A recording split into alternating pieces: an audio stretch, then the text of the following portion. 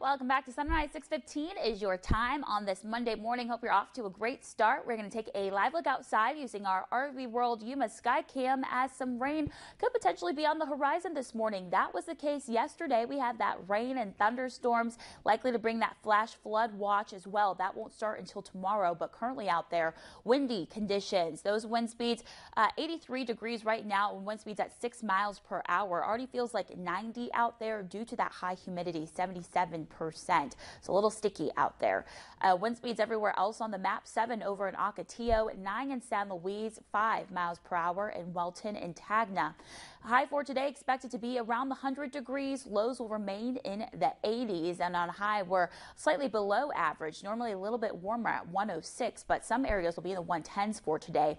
We do have that flash flood watch, however, that's set to start tomorrow and expire at around 5 a.m. on Thursday. So pretty much for the majority of this week, we will be in that flash flood watch.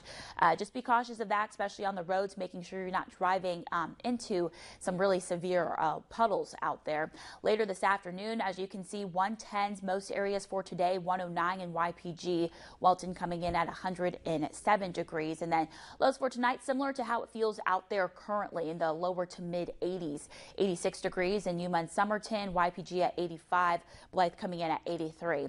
As we take a look at our 8-day forecast, brought to you by Krause's Flat Top Grill, 20% chance of some rain for today and slightly higher on Wednesday at 30%, back down to 10 on Wednesday. So from today until Wednesday, could be seeing some rain out there, but we're going to see a slight decline in our high temperatures from today into tomorrow. Will be the 110s for today, lower 100s for the rest of this week, even going into your upcoming weekend. Partly cloudy skies now through the middle of the week. All sunshine expected Thursday and Friday. Overnight lows remaining in the 80s. That's going to be the same case for the Imperial Valley, 20% today and tomorrow as our rain goes. And our air quality index brought to you by the Imperial County Air Pollution Control